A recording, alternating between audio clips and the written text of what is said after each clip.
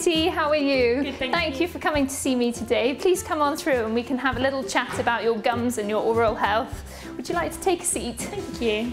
Hi, my name is Imogen. I'm a general dentist. I work in 3 clinics in London, Reading and North Devon. I'm really interested in treating patients with gum disease, and recently many studies have been carried out showing a link between patients with diabetes and patients with gum disease. So Imogen, can you tell me what is gum disease? Okay, so throughout the day, something called plaque builds up on your teeth. This is a sticky white film which is made up of food, saliva and bacteria. The role of toothbrushing is to remove the plaque from your teeth.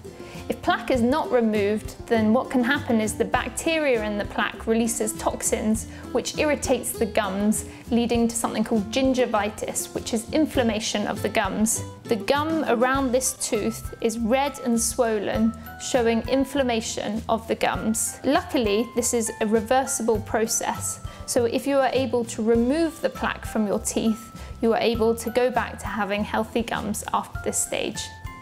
Sometimes, if a patient is susceptible to gum disease, or if they continue not to remove the plaque from their teeth, what can happen is you can start getting irreversible damage of the teeth, the gums, and also the bone holding the teeth in.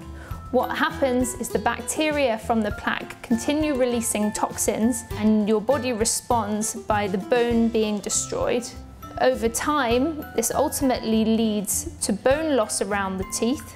You can see here the bone being destroyed, and what this will lead to is teeth becoming loose. A patient will have difficulty eating, and ultimately it will lead to tooth loss. It's very important for patients with diabetes to regularly attend their dentist and to really look after their oral health and their gums. If you notice bleeding when you're brushing, or painful red or swollen gums, or receding gums with wobbly teeth, you may be a patient who has got gum disease. Gum disease is also known as periodontal disease, and it's the 6th most common worldwide disease. There are multiple factors which make a patient at an increased risk of having gum disease. For example, patients who smoke, or patients who have a family history of gum disease, or finally, patients living with diabetes.